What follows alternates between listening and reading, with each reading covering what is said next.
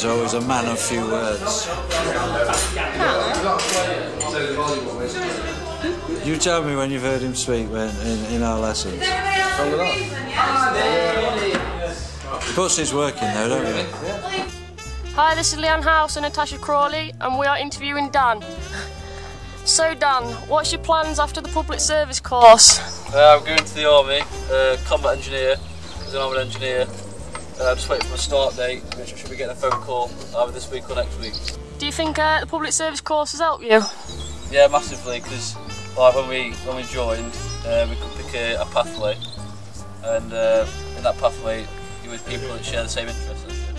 Would you recommend public services to anybody else? Yeah, I think they need to come with some aspirations and ideas of what they're going to be doing afterwards, because like you can get help from the tutors and stuff.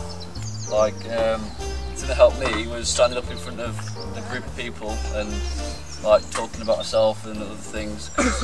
In the application process for the army, I got asked to stand up in front of people and say stuff, so that's a big help. If you were to do this course again, what would you change about it?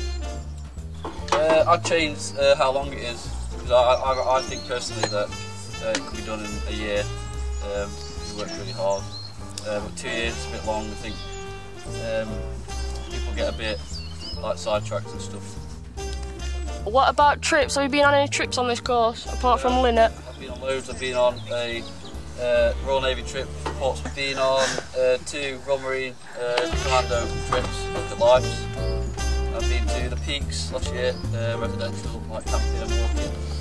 I've been to Linnet, this is my 3rd time here. I went bike training as well last year.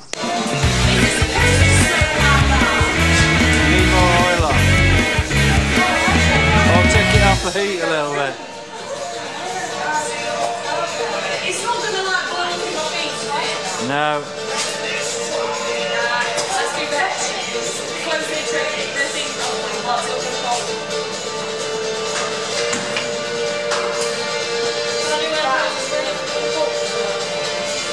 I take it we're just frying the veg off and pouring it in with the chicken.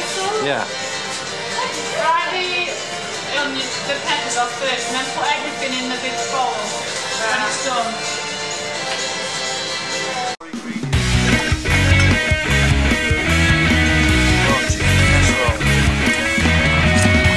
Carl's going to give that a stir.